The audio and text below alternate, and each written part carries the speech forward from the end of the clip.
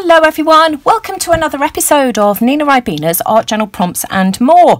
It's the final week of the puzzled prompt, and of course it's a wild card this week, meaning that you can use puzzles in any way you like. You can alter something, you can use Lego pieces for instance to create a background and then make a tag or an artist trading card, entirely up to you.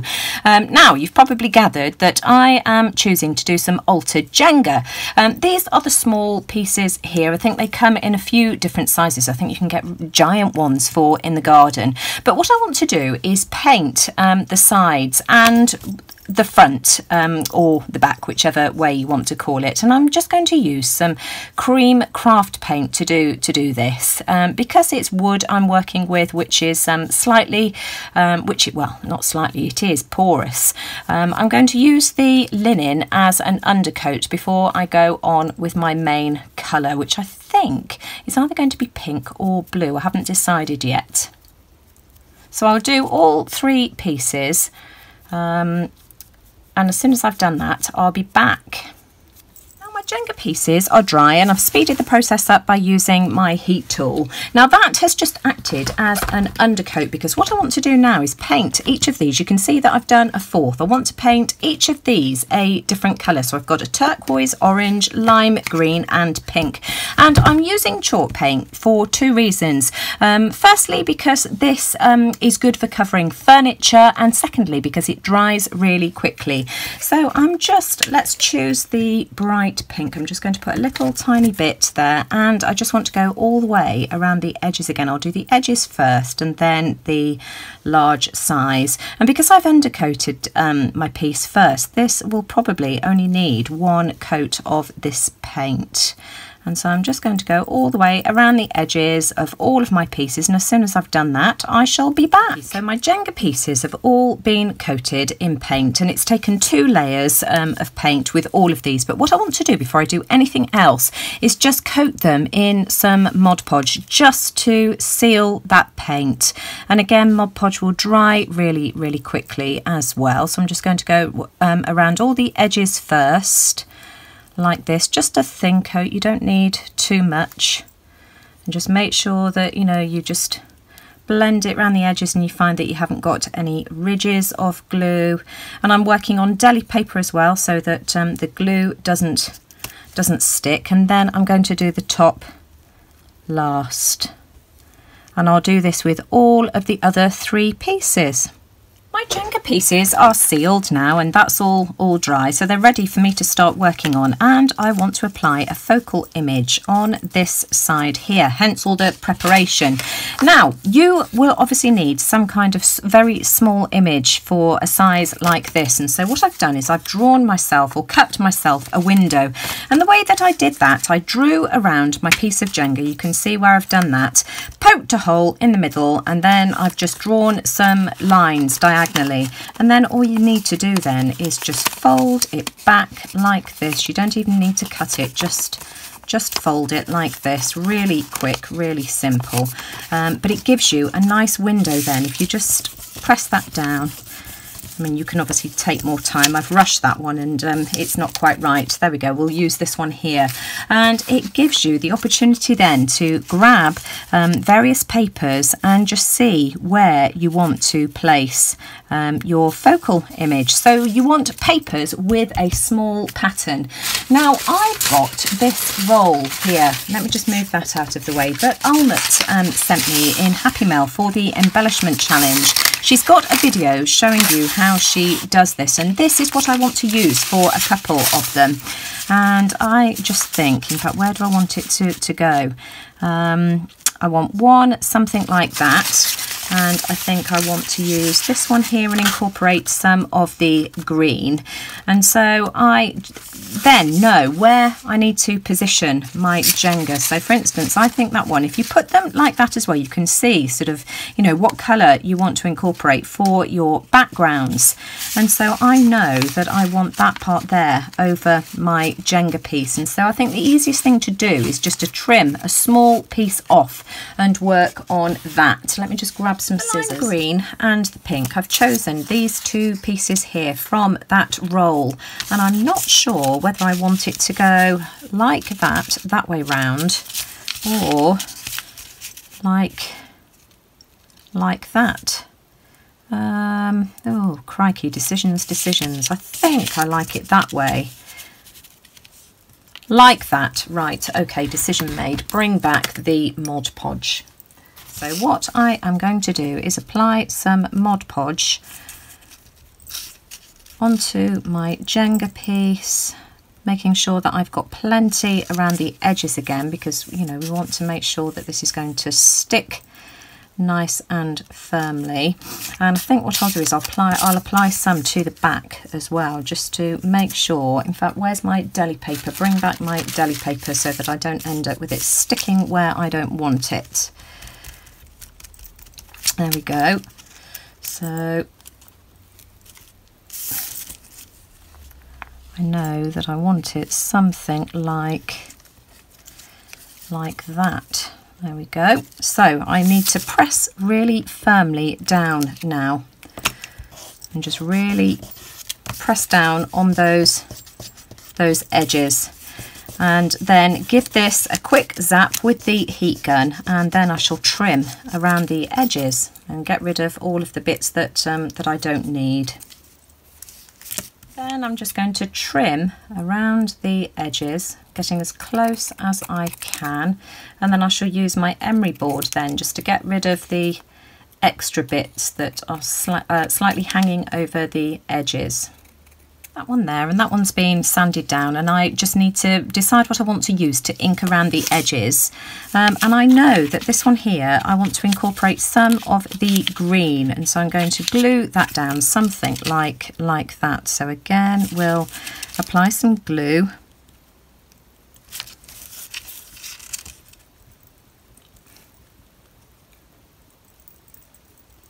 There we are. And I think this time I'm just going to apply it to the Jenga piece. And I want that to go something like that. So let's turn it over. Just make sure that I'm covering all the edges. Just slide that down ever so slightly. There we are. And really press that down nice and firmly again, sort of really pressing in around the edges. And the easiest way to dry it is to hold it down firmly and just dry around the edges. And as soon as your glue's dry, you're ready to trim.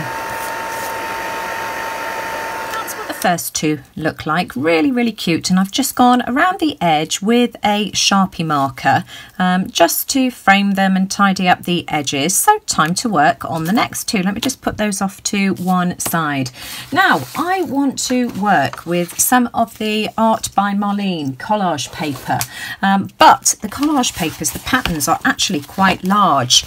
But she's got all these small squares on the front of both of the pads. So that's the one. And where's the other pad gone? Let me just bring the other pad as well. And that's the other pad.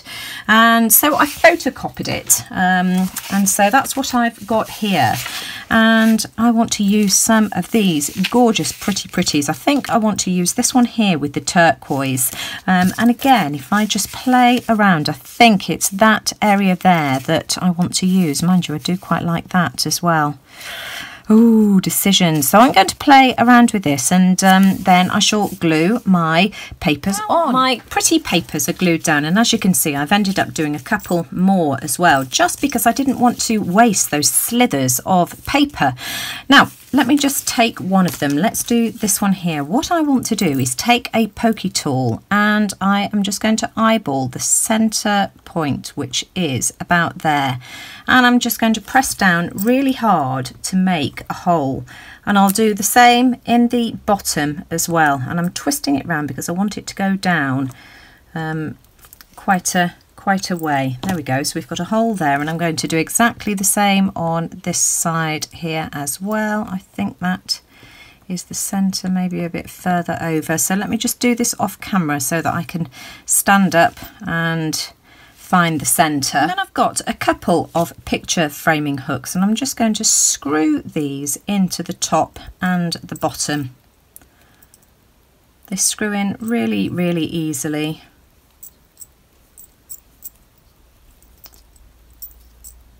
All the way to the bottom of the screw, and I'll do exactly the same now with the top, and then I can embellish these. And then I've got a little tassel here that coordinates with the picture front, and I've got a jump ring, and I'm just going to open the jump ring, and you can see I'm doing that sideways, not pulling the jump ring out. And so I'm going to attach my little tassel and then close that back up. I need another pair of pliers. These are quite strong jump rings, and just close that back up. There we go. Oh, these are my finished little charms. I just love these, and I've taken this part off because to me it just didn't look right. Now, you could either call these done. I would coat the images with just a little bit of Mod Podge again, or you can take it one step further and you can put some dimensional glue over the top. So let me just show you how to do that, because I know there were a couple of comments in the group of people not knowing how to apply this dimensional glue to get a good finish. So let me just go and grab a pin, because my nozzle is sealed. Right, that's that sorted. Now you can use any type of dimensional glue. I'm going to be using the Judikins Diamond Glaze. You could use Mod Podge, or you could use the whoops-a-daisy, the DecoArt Media Liquid Glass. I find this one harder to squeeze out of the tube, so I'm going to use the Diamond Glaze. And what you will do, get rid of any air bubbles. Squeeze it onto a piece of cardstock to get rid of any air bubbles to start off with before applying it to your piece. And then you literally start off in one end. You see I've got an air bubble there. Just get rid of the air bubbles first. And then you want to start at one end, and this self-levels. So just take it in sort of like a zigzag pattern, I find easiest. Going backwards and forwards, making sure that you're covering all of your patterned paper. And as I say, it self-levels. Take it right to the edge. It won't fall off the end. In a nice, steady manner. And I'm just going to keep going all the way to the bottom. And then I'll do it with all of them, and then I'm just going to have to be patient and set them aside. Somewhere flat, I've got a shoebox lid that I'm going to put mine in with a piece of deli paper on the bottom just in case, and I shall stick them on top of a shelf to make sure that Louis doesn't come and sit on them. My Jenga tiles have been drying overnight, and so the glue has set nice and hard and clear. Just look how shiny that is. I just love the effect once it's dry. And I just kept them in the lid of a shoebox as well, on top of a shelf, so that they were out of harm's reach. I just love these. I mean, great for hanging off the edge of an art journal, hanging on a handbag. They make great gifts to give away in Happy Mail as well. So, you know, these are a lot of fun. I just absolutely love the ones with these papers that Almet sent me as well. I think I mentioned earlier that Almet has got a video sharing how she makes her till rolls, and I will leave a link to that in the description box below. It's something that I've wanted to try and just haven't got around to. But I look forward to seeing how everybody else decides to interpret. The prompt this week, as I've said, it's a wild card, so you can do anything you like. I mean, Scrabble tiles was something that I wanted to try but just completely ran out of time to do. So lots and lots of ideas, and if you wanted to go back and repeat a challenge from earlier on in the month, then of course you can do. So yeah, I look forward to seeing all your wonderful ideas in the Facebook group. If you enjoyed this week's video, I'd really appreciate a thumbs up. Do let me know what you think in the comments below. And if you're not subscribed to my channel, I'd really appreciate you hitting that subscribe button, and don't forget to press the bell as well so that you get notifications of my future videos. And take care everyone, I'll see you all again soon. I'll be back next week with a brand new challenge as well, so I hope everybody's looking forward to that. Bye for now.